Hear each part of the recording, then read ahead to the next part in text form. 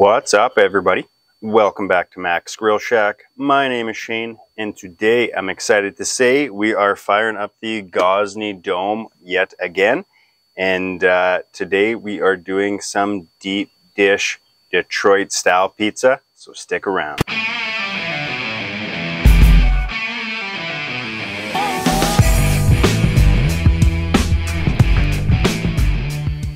And for our deep dish pizza today, I'm going with Urban Slicer's Epic Deep Dish Pizza Dough Mix. I've used this in the past. They've got a few kinds. They've got the deep dish, they got a Neapolitan, and they have a grilling dough. All really easy to use.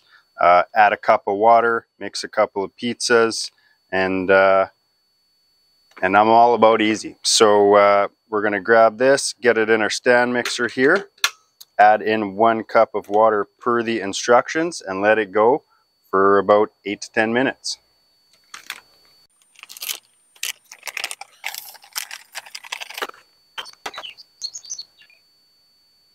Alright, got our dough mix in the stand mixer, got a cup of warm water. I'm just going to add this in here. I'm going to turn this on.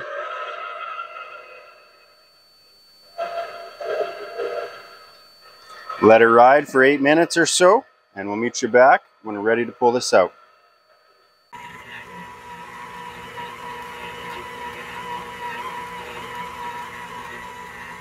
Okay, so we got our dough out of the stand mixer here, fully mixed up.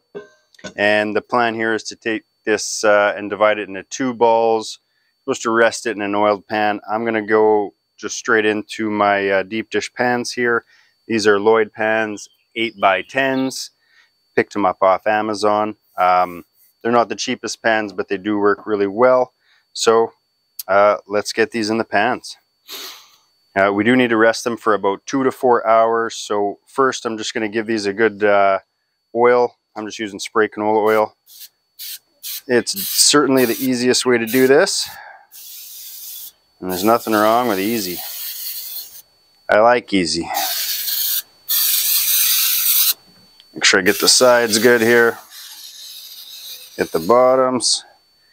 I'm going to put a little on my hands here just to make working with this dough a little bit easier.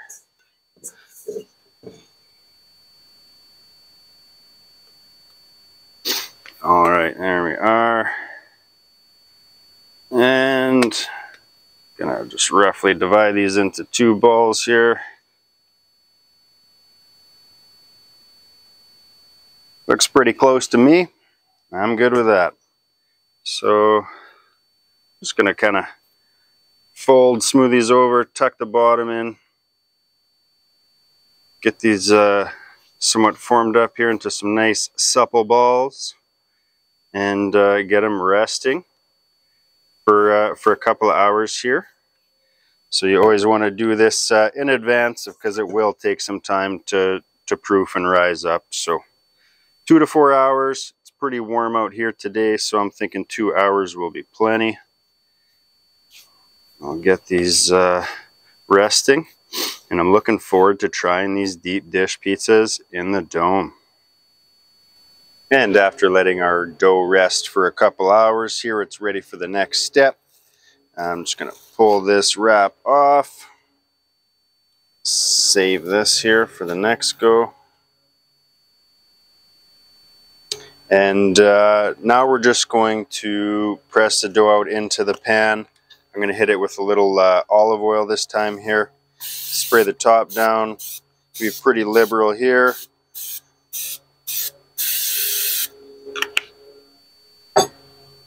And just going to push this dough out. I'm actually going to give it a little flip here. And all we're doing is just kind of forming this out, shaping it to the pan. And then we're going to let it rest yet again, because it's going to want to kind of pull back from the pan here. So I'm going to give it time to relax. So it's been a couple hours so far. We're probably going to let this rest for nearly another hour or so. Keep an eye on it. I also have fired up the dome here to get it start preheating.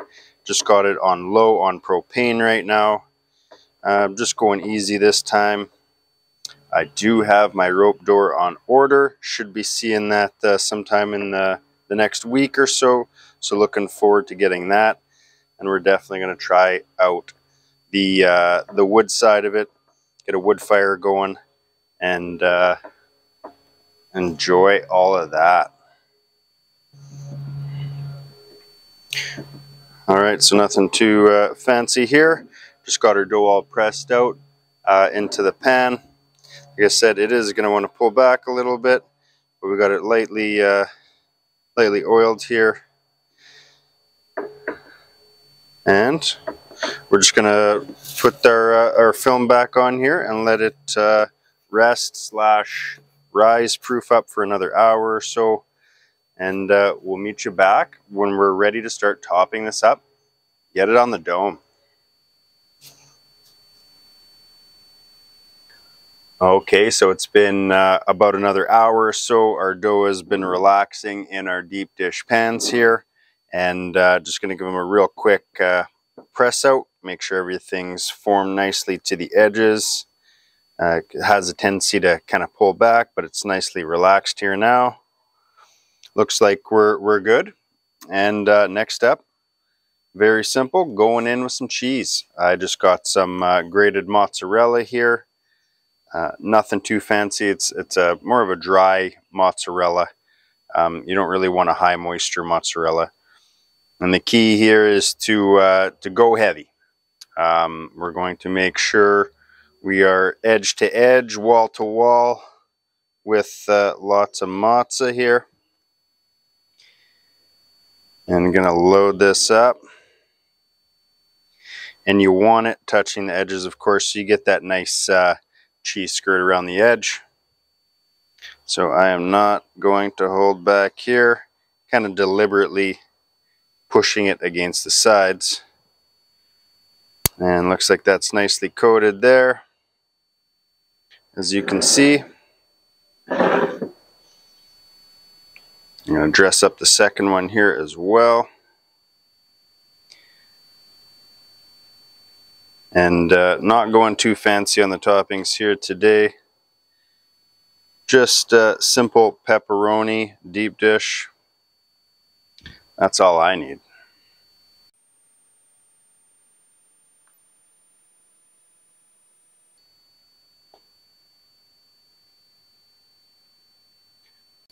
All right, there we go. Got the mozza wall to wall. Next, grab some pepperoni here. And I'm not going to be shy with the pepperoni here. Going to layer it nice and tight, edge to edge. Definitely want that pepperoni.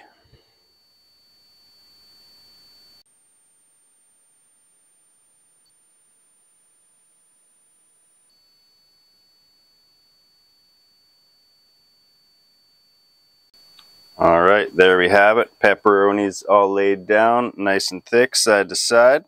Let me hit this second one real quick.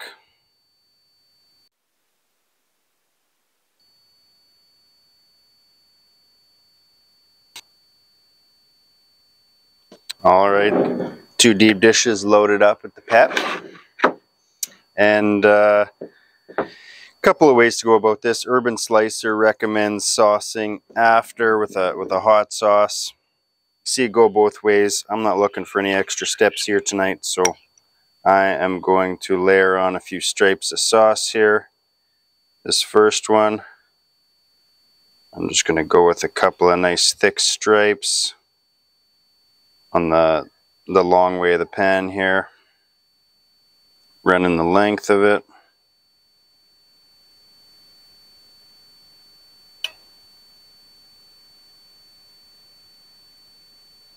There we go.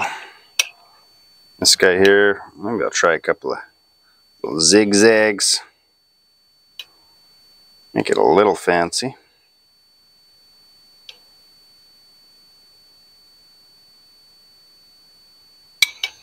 And nothing fancy here pizza sauce wise. I had open jar of sauce in the cupboard, or sorry, the fridge. So I'm just going to use that up.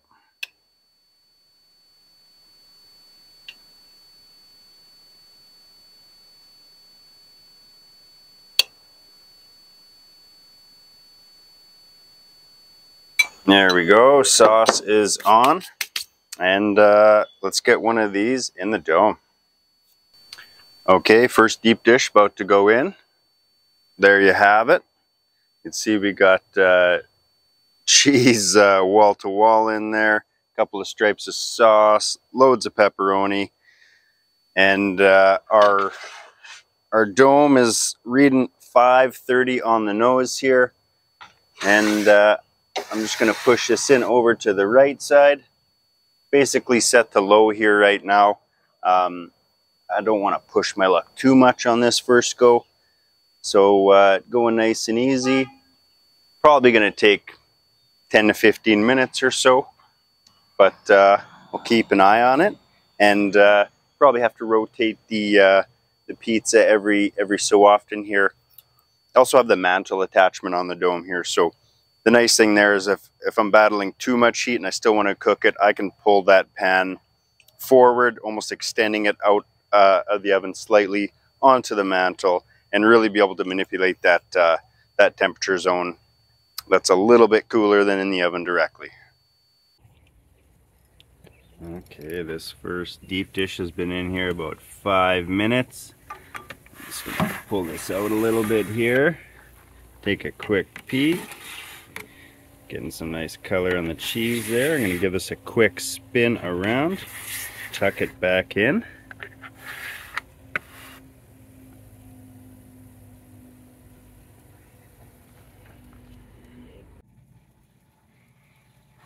Let's take a peek, see how she's looking.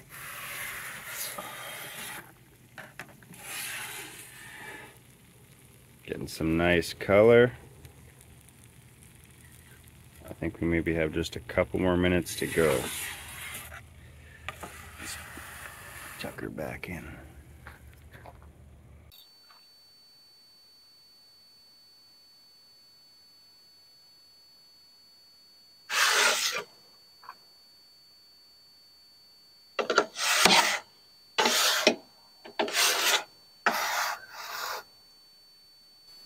Alright, so I just moved it a little bit closer to the flame here. Tried to get a little more of that wick over the top, browning the top a little bit more. Keep a close eye on it here. I'd rather not turn up the temperature. We're still sitting right at 530 Fahrenheit.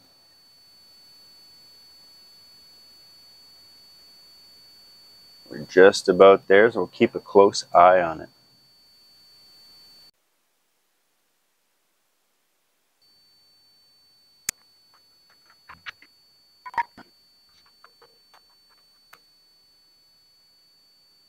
Okay, right at the 15 minute mark here. Definitely got some golden brown color going on here. I think we're just about there. I'm going to give it just another maybe 30 seconds, minute max here, and then we'll pull this one out. Okay, I think we're there. Pull this out. There we go, we got some nice color on there. We'll just set this over on our cooling rack here. Let it just tone down for a minute. Straight away, we'll grab our next one. Load this in. And get it going. Okay, and while we got the second one in the dome there, I'm just going to release the edges in the pan here. I like to use a knife or something decently thin. See if we can keep all our nice cheese skirting intact here. That's the plan anyway.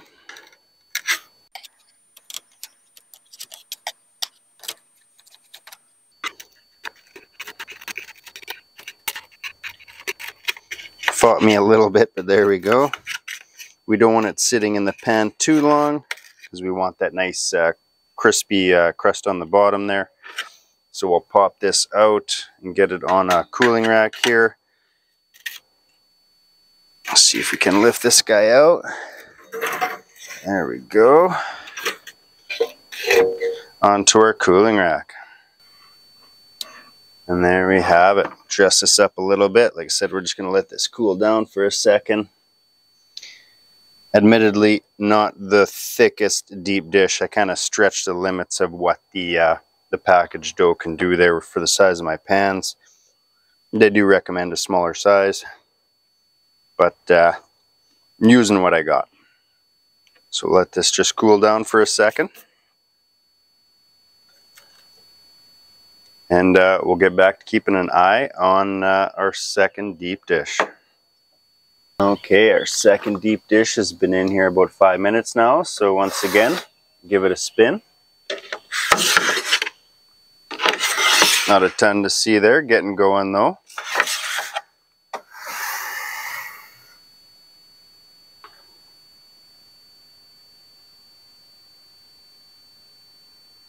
Okay, we're right at the 10-minute mark here on the second one. Pull this back. Give it a spin. Looking pretty good to me, but a little ways to go yet, so let's pop her back. Let it go a little bit longer yet.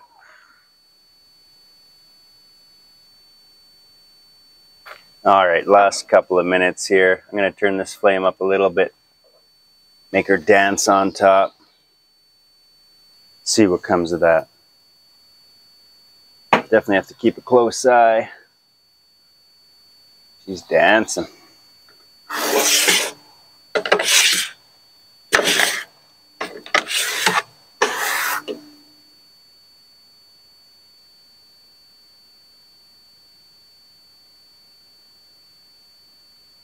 Okay, right around the 15-minute mark here. I think we're doing pretty good. Let's take a quick check. Oh yeah, we got some color on there. I think we're done. Turn this back to low here.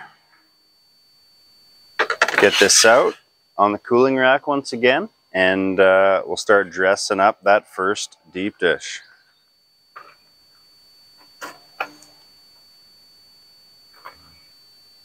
Okay, well, our second deep dish cools down a little bit here in our deep dish pan. Gonna get our first one going here. Gonna cut this into fours. Grab a little bit of Parmesan Reggiano. Give it a nice little dressing on top here.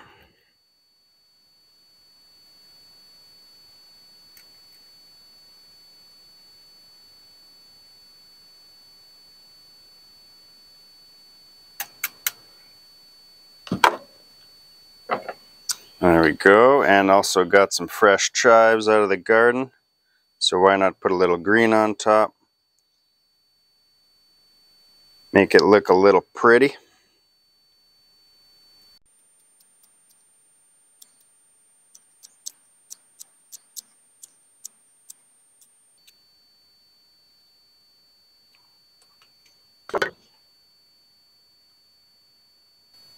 All right, and there we have it. Detroit style pepperoni pizza on the Gozney Dome. Gonna get myself a big corner slice here. It's the beauty of cutting into fours on a pan like this. They're all corners. Let's give this a taste test, shall we?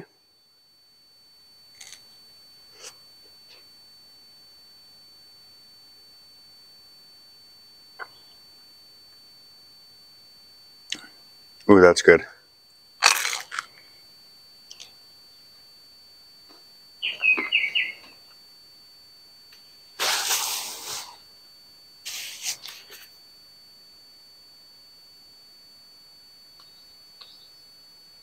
No complaints there.